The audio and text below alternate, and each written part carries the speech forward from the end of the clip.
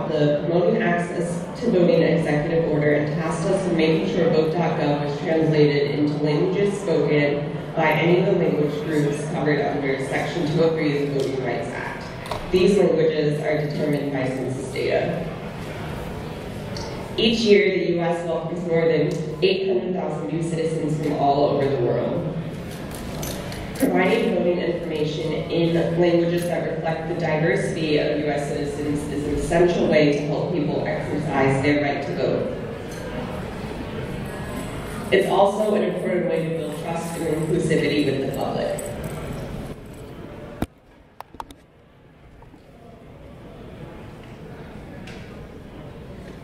Vote.gov has been around since 2016 and has gone through many iterations before migrating to Drupal this year. We'll talk more about the history and the language process. So the first important thing to note is we do not use Google Translate. We work with real people and not automated translation engines. This means that we have to store all of our content in some way.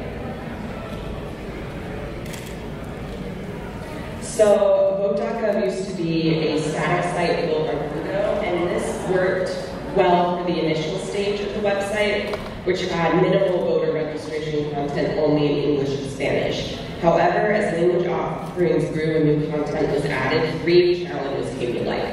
So there was a reliance on developers for content changes. The impact of inflexible content architecture compounded as more languages were added, and this led to a slow content deployment process. So here on the left, you'll see content from the old website stored in JSON, and then these were then used to generate the content files. For comparison, on the right, you see a screenshot of the current homepage content in the Drupal admin interface. The old way relied on developers for content changes, and each language had to have its own file with matching keys.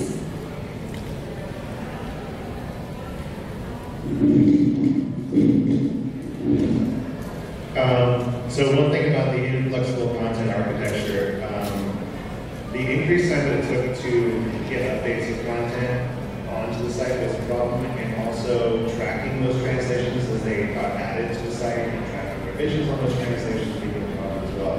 So the complexity of organizing and managing all the translated data across the static sites as more content was added, it just started growing. And we also saw an increased volume of technical debt associated with all the translation requests that we had to do. And we saw there was an imminent need to initialize and maintain a manual system for navigation.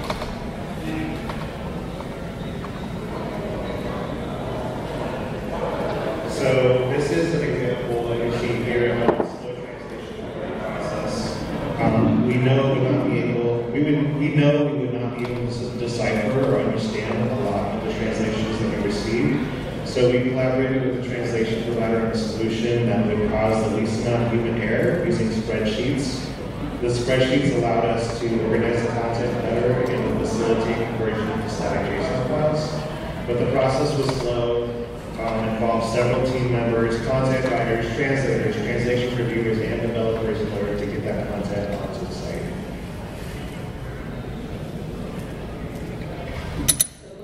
This complexity, we thought to ourselves, how can we streamline the process of delivering accurate information about voting in multiple languages to the American public? Content management system. So that's the reason we're here. It'll fix all our problems, right? Kind of. This has been an improvement overall for Vote.gov. However, there were some tricky problems to be able to solve in a multilingual system, and new things to learn related to multilingual language management. And that's what we'll talk about for the rest of our time today. So let's take a look at some of those multilingual challenges we experienced moving into Drupal. We'll start by looking at configuration. Vote.gov started as a bilingual website, English and Spanish, and we have been tasked to expand the language offering to an undetermined limit, but we were also unsure of which languages we were going to need to support. So we have to support any language.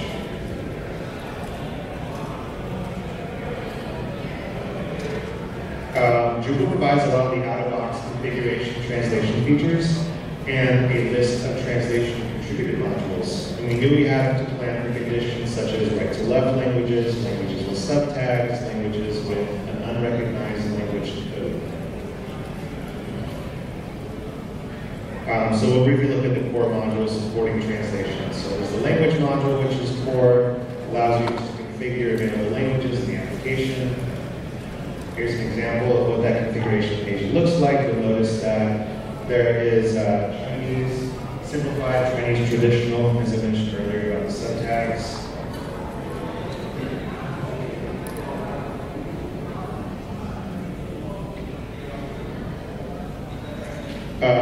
Next is the content translation module itself, which allows you to translate content in the application. So here's a shot of what that configuration page looks like.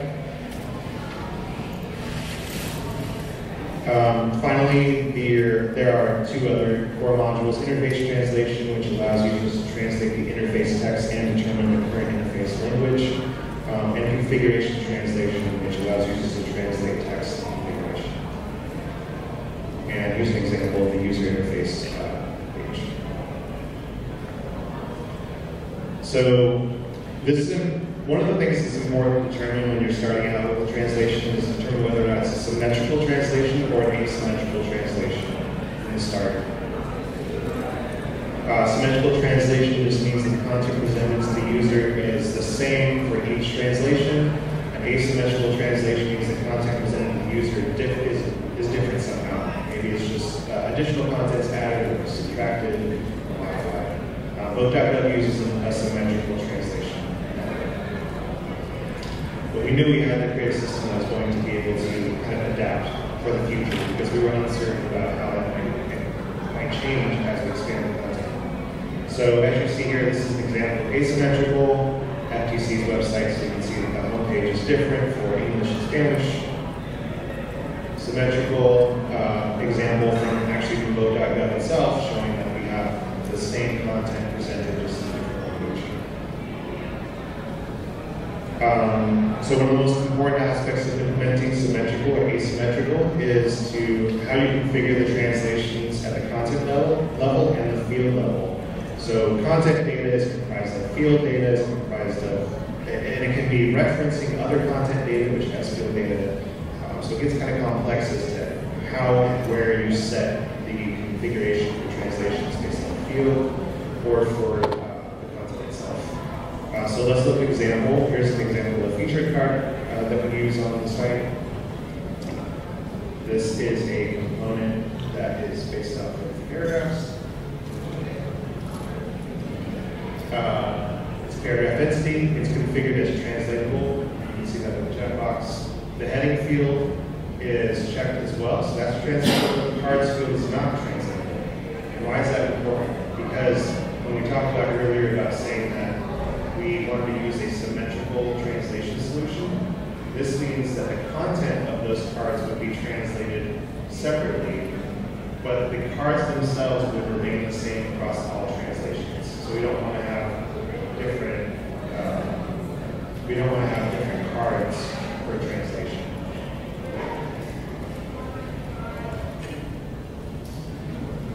And this is an example of the card entity that's being used. This is a voter guide card. And that card is fully translatable, as you can see.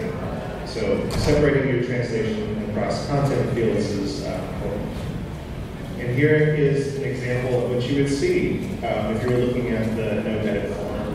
On the English version, you can see that you have the availability of the header and also the cards themselves, but on the translated version, you only have the ability to translate the heading because those cards should be the same cards for each translation.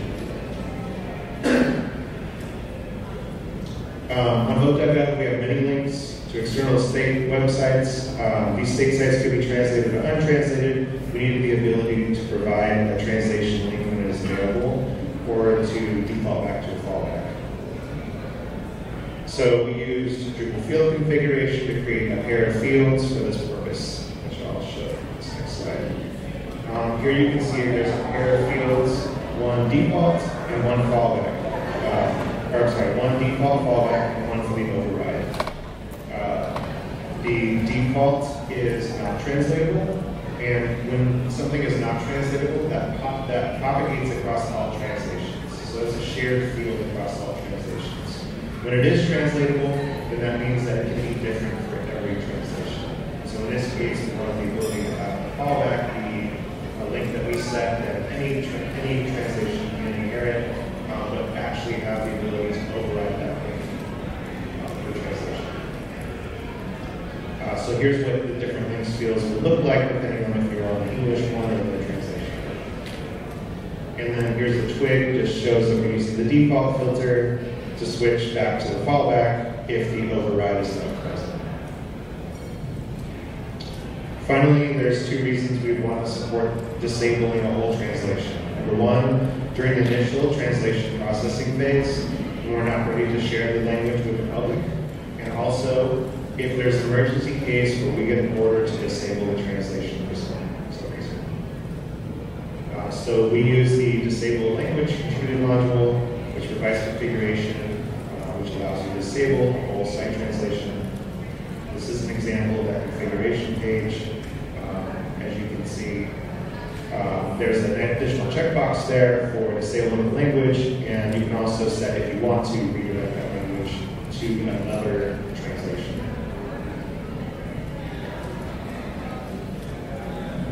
Okay, next we will talk more about stream translation in Drupal. So before we jump into the challenges, we're going to talk about PO files. So PO files, portable object files, contain strings of text and their corresponding translation. And instead of matching it to a key, it matches strings against a default language string. And we use these files so it's used to translate content that exists outside of the database. So for example, if there are any hard-coded strings you have in the templates or data object strings. So here's an example of the translation of the month October in Spanish. So how are we using the PO files? Well, in Vote.gov's case, we created a custom module called Vote Utility that contains these PO files, and it also overrides any PO files that are accidentally introduced by contributed modules or any PO files that might have been created in the system. String translations allow us to do many things, but they also have some limitations that require custom solutions for certain languages. So we'll first go over the challenge of translating dates.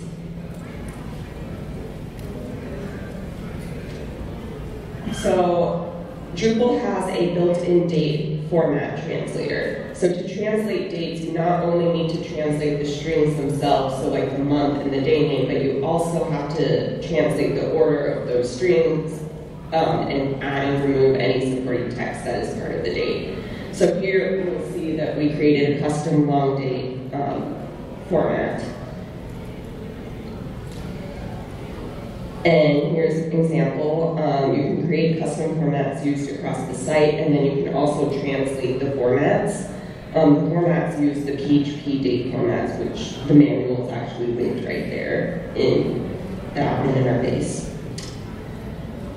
So on the top is an example of Spanish with the day name, month name, year number separated by the det particle. And then on the bottom is an example of Bengali. Now Bengali, you actually have to translate the numbers. They have different characters. And we noticed the numbers were not translating if they use something other than the Roman numerals.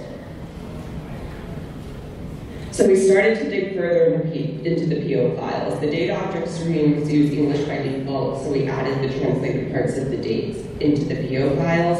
On the left are the translated day and month names, which were working correctly.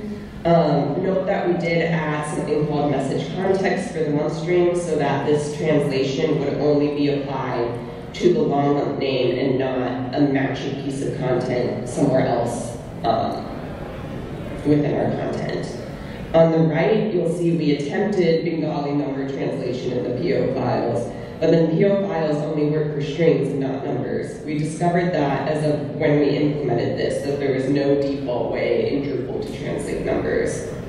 So what did we do? We needed a custom solution, and we were back to the JSON file. So we we created like a array with translated numbers for maybe like 4 or 5 languages, and loaded it in preprocess into a variable called tnumbers, and then we used that within the tweak files.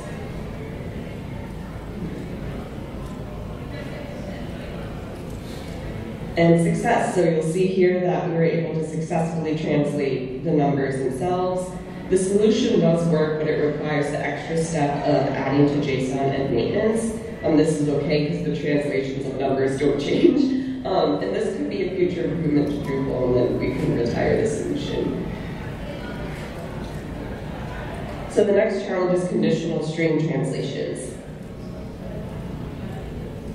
So our Korean translator came to us and said, hey, so for the state names, so like Washington State, Florida State, there is a specific character that needs to be appended to the names in English, but not for the territories. And unfortunately, with the way that we set it up, the states and territories were the same content type. So we weren't able within the admin interface to just add, like append that character just for the states. So instead, we added a translation of the string state and performed conditional string replacement within the template for this case. So we put that translation in the PO file, and then on the right, we checked within the template whether the current language was Korean, and whether, and we also had to add an extra field too, to denote whether it was a state or a territory, just like a Boolean to check. And then we appended the state character with the, so we did that, and then we were able to make that work. So you might think, why not just put the character within the template? Well, we wanted to have this repeatable across languages, just in case we added a new language and that language also did the same thing. So we wanted to avoid having all these different languages within the template. So here you'll see on the left, Washington State with the character, and Puerto Rico does not have the character. Let's take a look at some of the multilingual challenges with navigation. So as I mentioned earlier, Vote.gov has a lot of links that go to external sites. Either state sites, government agency websites, and one of the requirements was the ability to link menu items to translated content on external websites. Drupal 4's menu system does not allow overriding menu links in translations, and so what we ended up using was the translatable menu link URI module, which just allows the ability to override the menu link for translation. Here's an example of how that might look. So just like I used in the field link example before, there is a shared field, which is the one on the right-hand side for the English, and then there's an override field, which is this translatable external link override field that's added on the right for translation.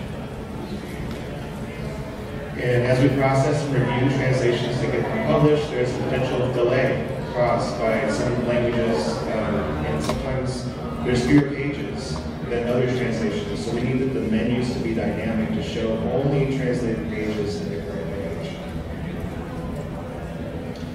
And for this, we use the contributed module menu multilingual, which allows you to add another configuration option for your menu blocks to make sure that you're only showing the translated versions. So it has additional 2 checkboxes. You can see on the bottom one, we have the link check for hide menu items without translating content. One more related consideration is that there's a potential for some pages to have fewer translations than other pages, which means that we need the language selector also to be dynamic and only show available translations of the current page. So in this case, we use the language switcher extended module, which just adds additional functionality and configuration of the page for the language switcher. And you can see that we can alter the behavior for when a language is not, or a page is not translated in a specific language. In this case, we're hiding the language switcher link for that.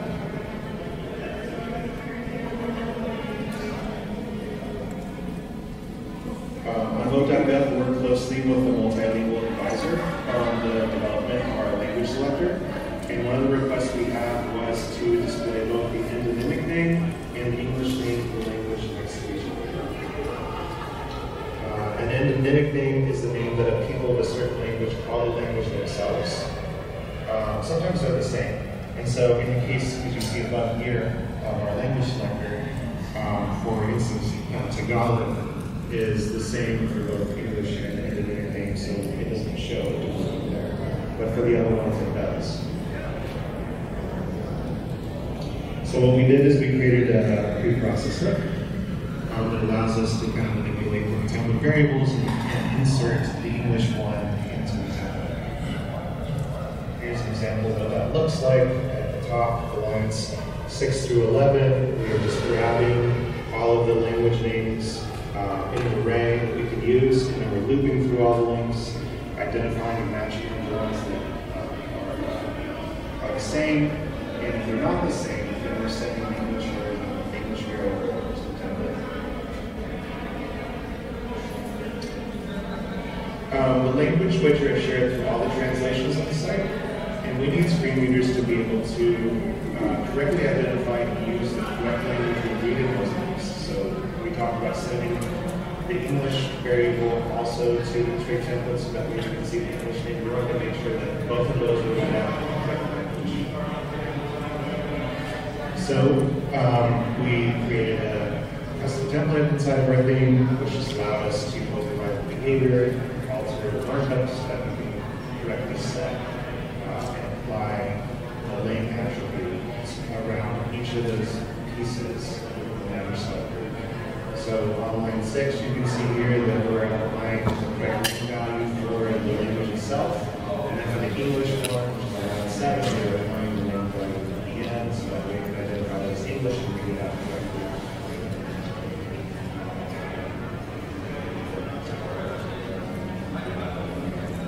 All right, for our last category, we will explore theming our multilingual website. So the first thing is language font compatibility. So when designing and building a multilingual site, you have to make sure that your fonts are compatible as possible across all of the languages. And focus on testing languages that use non-working characters. And another thing we discovered too, which we'll get to in a second, is what fonts the translators you're working with use really matter. So we'll go into custom fonts. So speaking of translators, so we have 2 Native American languages on our site, which we're really proud of. However, there aren't many translators available, and therefore we had to kind of make sure that we were adapting well to the way that they translated. And the translators sent Navajo files to us without a special font applied. So as you can see here, it kind of has like random characters. It doesn't look the way that it should. So we needed to add an override font for Navajo. So when the current language is Navajo, the Navajo font files given to us by the translator are loaded, and the default fonts are overridden by the Navajo font. And that is what it looks with the font. However, adding overrides adds a lot of complexity, and there's sometimes where you need to exclude the override. So we'll go back to the language switcher where we have the 2 different language names, and now with the Navajo font applied, the English name comes out looking like this with a weird character and doesn't read out well with screen readers. And therefore we had to exclude the nautical font for this particular component.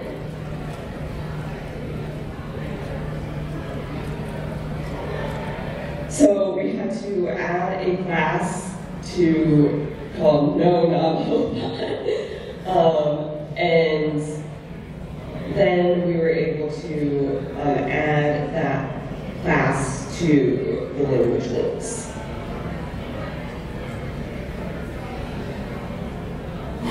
Okay, and then for another consideration for theming is right to left languages. On Vote.gov we have Arabic.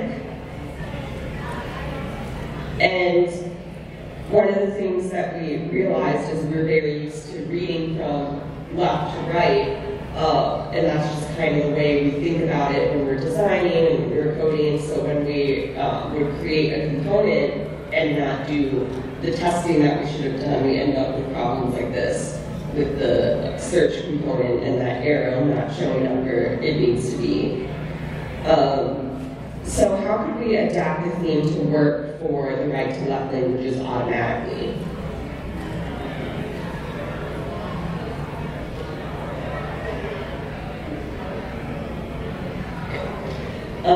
So some of the things we've done is replacing any left and right styles that we could with the logical properties of start and end. Also using the RTL attribute within the styles to add specific override styles. We've looked images and menus horizontally, and then going forward, making sure that we have right to left languages as a test case as we're designing and building. Note for those using US WDS components, we did have to override some of the default behaviors of the components in order to make this work, and kind of work with that team to kind of bring some of that knowledge back. So this would be an example in the code, at the top flipping a horizontal flip of an image across the x-axis, and then within the in-page nav, setting margin and padding based on logical start and end properties rather than right and left.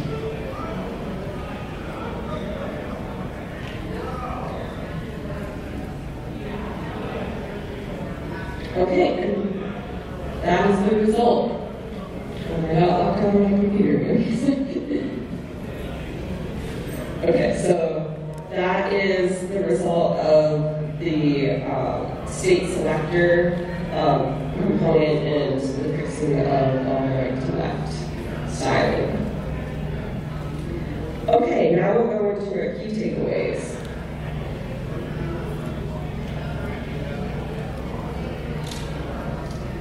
Okay, so one of the things that we learned is that when you have a multilingual website, instead of thinking, we're going to build and design for English, and then we're going to translate everything. As you can see, it leads to problems and like overrides that you have to do, and it's better to start every task kind of thinking about some of those multilingual considerations on making sure every part of the team, whether it be content, design, we have a multilingual advisor, and just taking that into consideration holistically while building the site. Another thing is to just make sure you plan your development to be scalable and flexible, because things change with translations, as we saw with the right to left translation. Starting out with logical properties would solve that issue all to begin with, but it's a matter of just thinking about those things ahead of time to try and make sure that you're accounting for some of the changes that may come, whether it be content changes that expand the content of that particular element on the page, or understanding how that text might wrap or whatnot. But just testing. That's important, especially with Yeah, and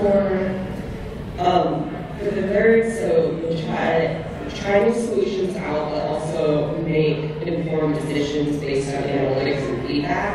So our new site that just launched 2 weeks ago, we have set up data analytics to kind of see, okay, which languages are people using overall, which languages are people using per state, what voter guides are people using per language, and kind of iterating and making informed decisions about the site going forward based on that.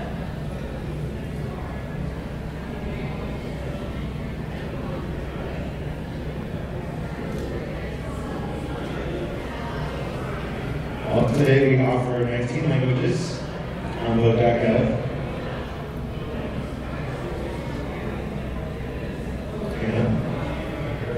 There's a link, QR code, if you're interested in looking at the code database that we have. It's public. And there's also a multilingual session that's happening in Bixal too. We'll take any questions now if you can. Also, one thing, make sure you register to vote too.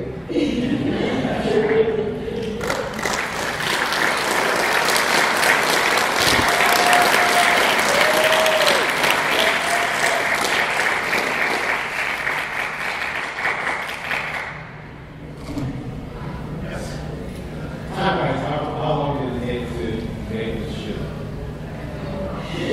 Still more than a year. So we did this in multiple phases. But the first phase was just migrating, which there's a security aspect of that too, because we're going from a static site into a CMS. So as you can imagine, that takes some time. But overall, the migration and took probably about 9 months. And then the redesign, which you'll see if you go to Vote.gov, is completely redesigned. That took us another 6 months.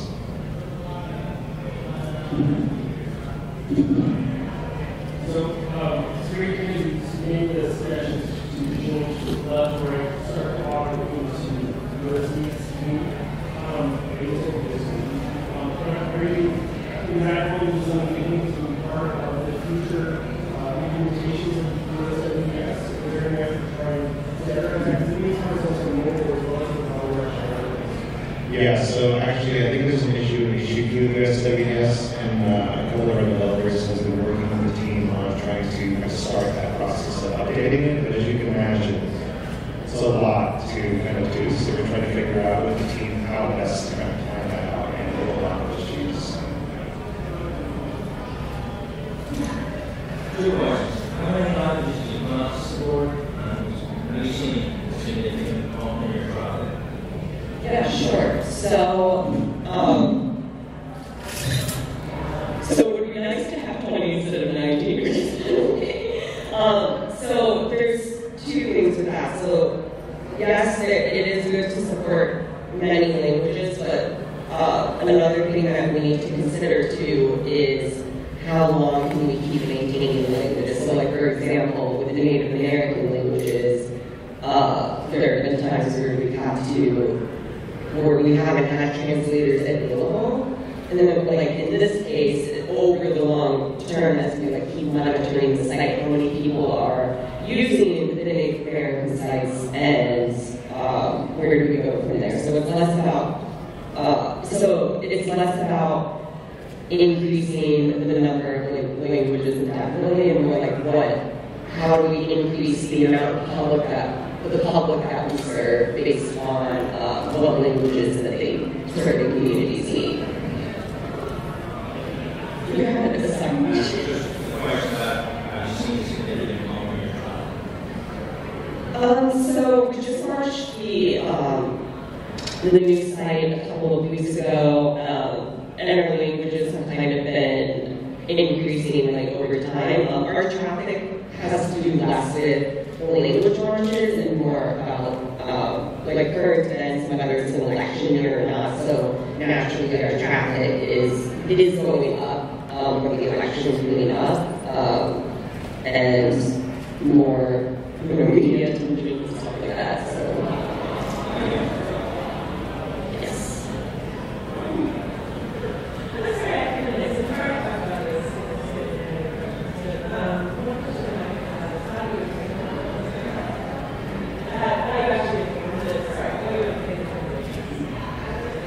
So we work with translators, mostly within federal government.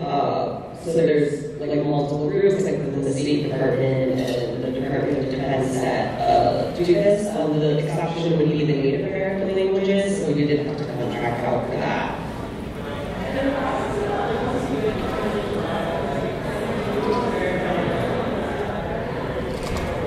Yeah, so we have a process where they translate and then there's a reviewer as well. So that coupled with user testing of those groups, like we, a lot of the developers, we only speak one language or two languages, we're not sure what that is.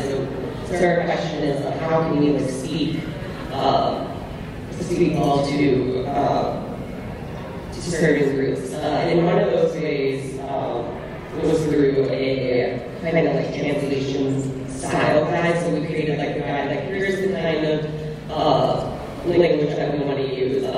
The translators are used to very, like government-y, and we really want to use plain language. So I think we've gotten like a lot of good feedback since implementing that and kind of working with the translators when it comes to that.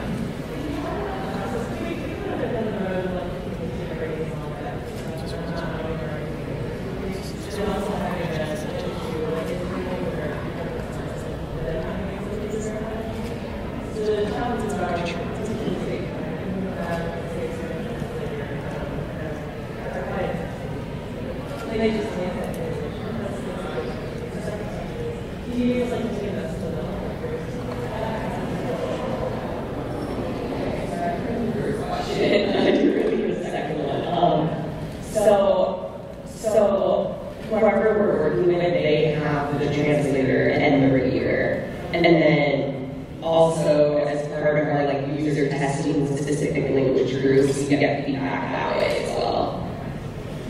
What was the second question?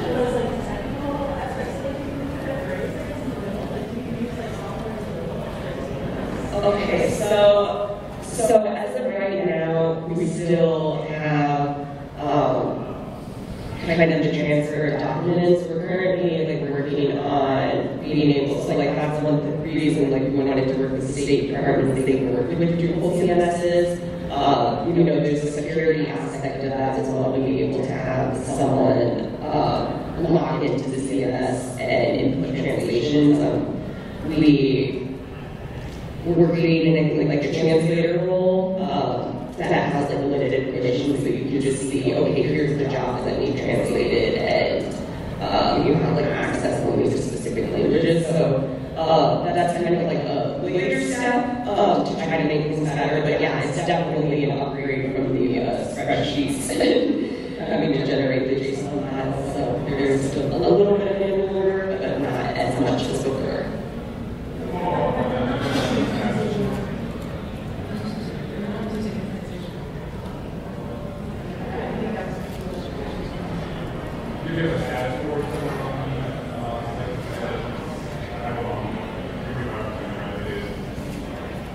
Not as of today, but it's definitely future work that we're looking into.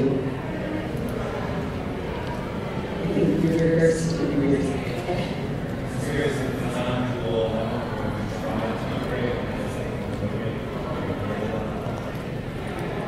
So it's on Drupal 10.3. We just updated to that version. We haven't been testing PHP 8.3 just to make sure that everything looks good. So far, all the testing is positive, but we haven't been using yet to actually update Drupal. Yeah, we wanted to focus on getting the site live in time for our deadlines for the election. So, and we were just went live a couple weeks ago around the same time that Drupal 11.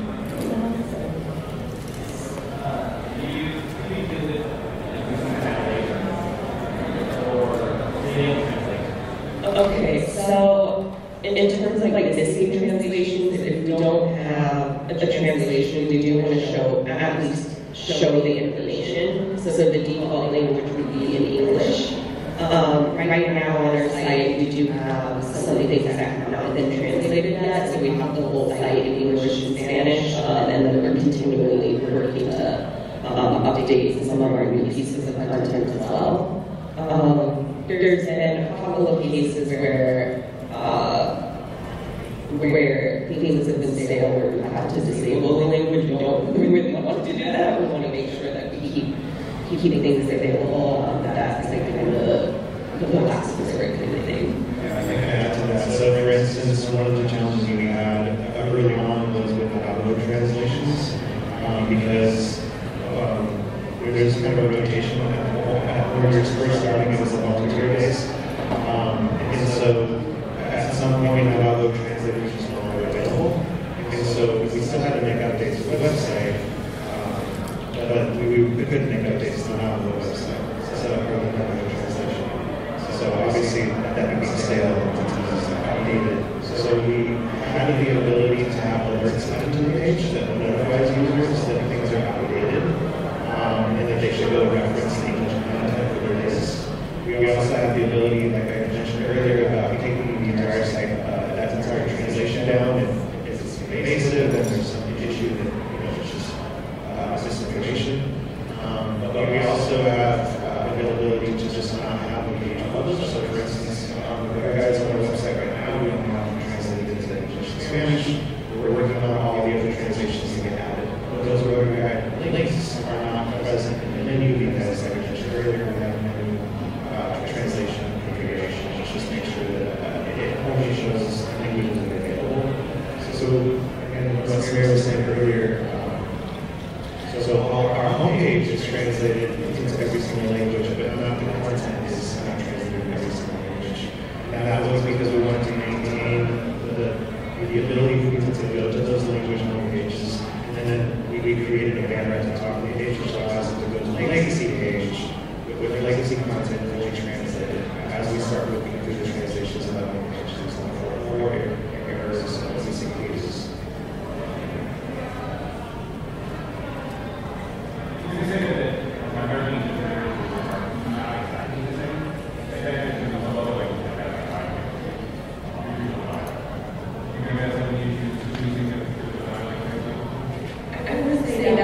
In our wheelhouse, like as developers, it's definitely kind of more like we have like a language advisor that works on those kinds of issues, like with the translators. My guess would be kind of looking at who, like the kind of census data that I talked about, and the kind of who and like what regions need specific language and kind of doing research about dialects, like speaking with users as well. Yeah, the closest thing we have to that right now is Chinese traditional and simplified, which is script changes, regional changes, dialects. That's the closest thing we have. So we have the ability, should we need to support dialects.